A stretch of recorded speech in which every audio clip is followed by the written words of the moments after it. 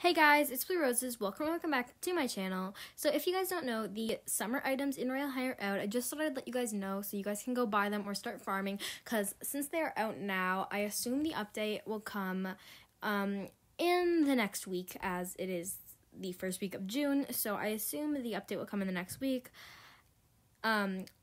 Basically all the summer items from last year out, summer fantasy set, like you name it, all of them are out, and I bought the summer fantasy set. Well, the rest of the pieces I needed. It is stunning. I love it. So I just wanted to let you guys know so you guys can go buy it now and,